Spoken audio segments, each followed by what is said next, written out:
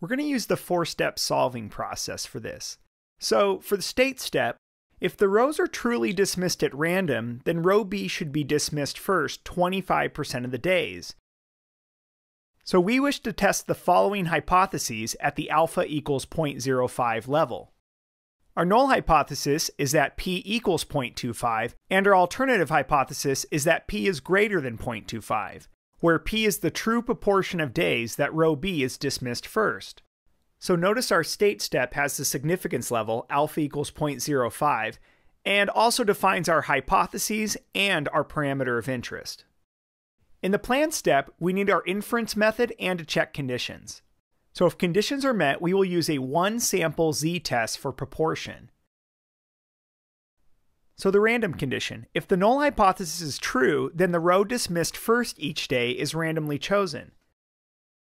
For independent, if the null hypothesis is true, the row chosen each day has no effect on the other days.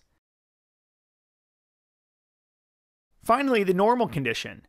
If the null hypothesis is true, we expect 10 times for row B to be chosen first, and 30 times for row B not to be chosen first. So since both of these are greater than 10, we can do normal calculations.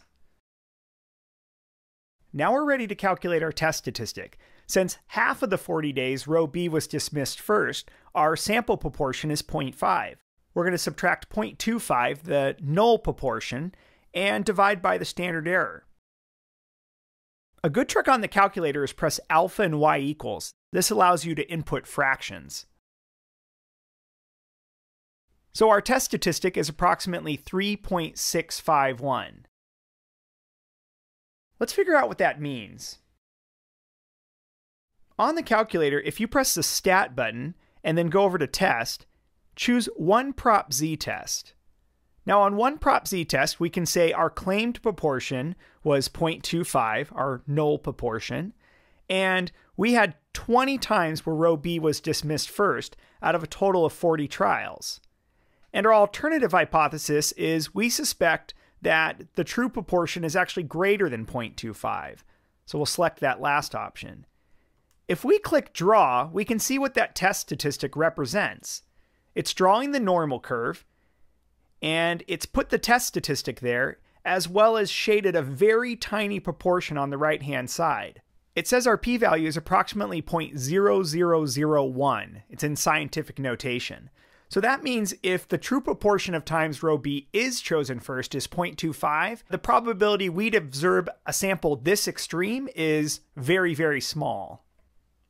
Press Stat again and go over to Test. Choose one prop z-test again, but this time we're going to calculate instead of draw. Now, here's our test statistic, about 3.65, and here's our p-value with more digits. So we can see it's a very small number. So let's write down that p-value. Now we're ready to conclude. With a p-value of about 0.00013, which is less than alpha equals 0.05, we reject the null hypothesis. There's sufficient evidence to support the claim the teacher is favoring row B. So we concluded the teacher is favoring row B. If the teacher is actually dismissing the rows randomly, then we made a type 1 error by falsely accusing the teacher. However, the probability of row B being dismissed first at least 20 out of the last 40 days is only about 0.00013, our p-value. So it seems unlikely we made an error. But with an alpha of 0.05, we were willing to accept less extreme evidence than this. So in general, the probability of this procedure making a type 1 error and us falsely accusing the teacher is 5%, our alpha value. Like this video? Check out my book, The Ultimate AP Statistics Practice Book. It's got 100 problems, all with videos just like this. You can pick it up on Amazon.com.